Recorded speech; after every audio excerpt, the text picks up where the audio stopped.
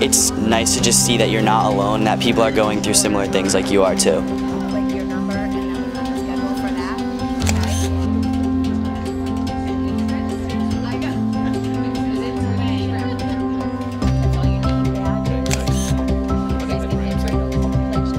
We're all expected to like be perfect, and like that's what the expectation is, but we're all human, so we all struggle with our own things, and that's okay.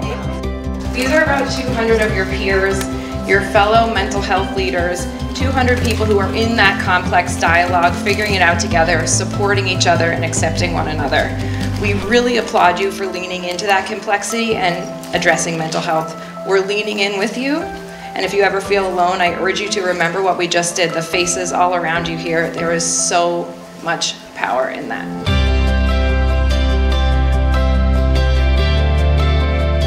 And there's so much power in recognizing the power of your voice.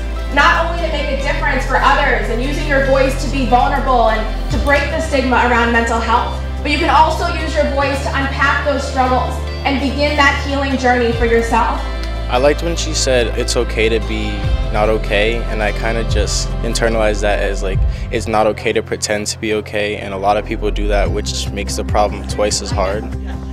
Things like mental health, topics like this that affect our schools, we want to do everything that we can to support that. So bringing the community, our sports community, our athletic community, our school community together like this is a very important initiative for us.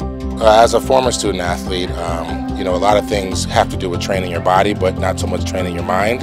And I think it's very important to know that there is a collection of people that you can talk to. You have help, and it's just around the corner. I think it was nice to hear that there's people who can really appear on the outside to like have this good life, but are struggling too, and that anyone can struggle.